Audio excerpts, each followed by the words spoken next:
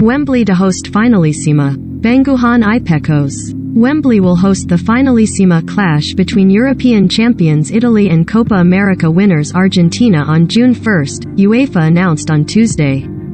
The glamour tie will take Italy back to the scene of their dramatic European Championship final victory over England on penalties last year.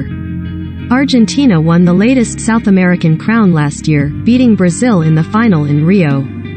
The Finalissima was initially announced in September, with confirmation in December that it would be held at a venue in London.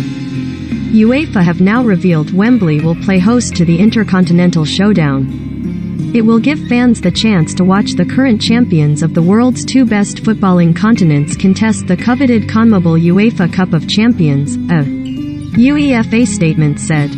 29 years after its last edition, the relaunch of this legendary footballing encounter is the result of the long-standing partnership between UEFA and CONMEBOL and will serve as a catalyst for the global development of football, uniting countries, continents, and cultures, while also demonstrating to fans around the globe that football can be a force of good in turbulent times.